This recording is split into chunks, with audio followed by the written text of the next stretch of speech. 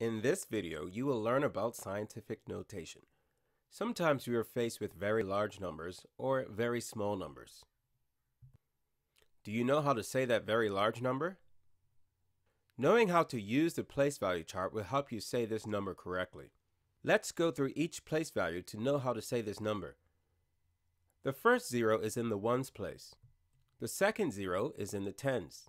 Then we have the hundreds, thousands, 10,000s, 100,000s, millions, 10 millions, 100 millions, billions, 10 billions, 100 billions, trillions, and 10 trillions. So if you remember how to say these numbers correctly, this number would be 24 trillion.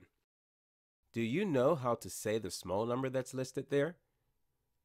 Well, we can use the same method of using the place value to help us. The first zero is in the ones place, and after the decimal point, we have the tenths position. After the tenths, there's the hundreds, then the thousands, 10,000s, 100,000s, millions, 10 millions, 100 millions, and billions. And if you remember how to read decimal numbers correctly, you would read the digits after the zeros as a regular number and then state the place value at the end. So this number would be read 93 billions. Now, scientific notation allows us to use the exponents and powers of 10, also known as the base 10 system, to write these numbers in an easier format. Remember this chart?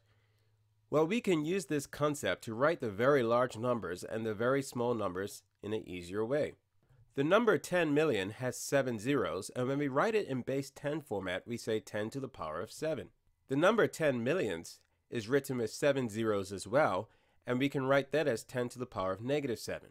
As we learned previously, these larger numbers, we call them the whole number part, and the smaller numbers, the decimal part. We are going to use this to write our large numbers and our very small numbers using the base 10 system.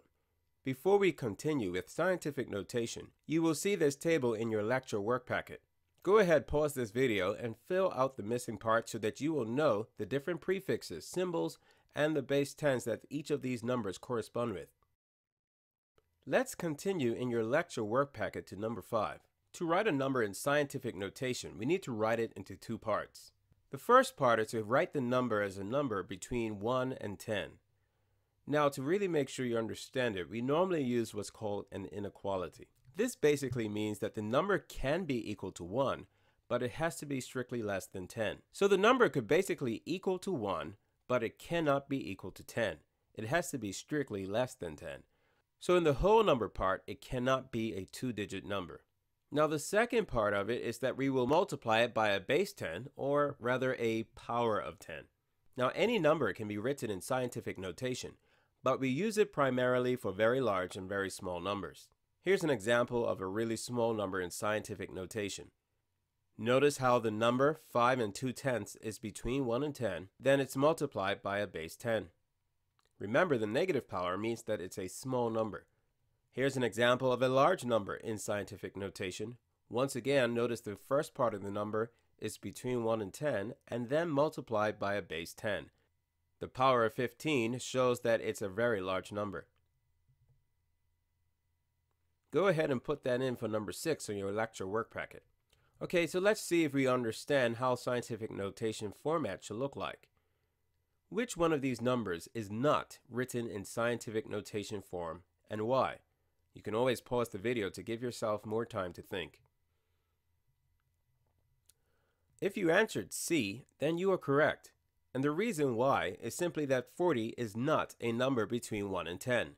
It is greater than the number 10, and therefore it is not in scientific notation form. How about number 8? Which one of these numbers is not written in scientific notation form, and why?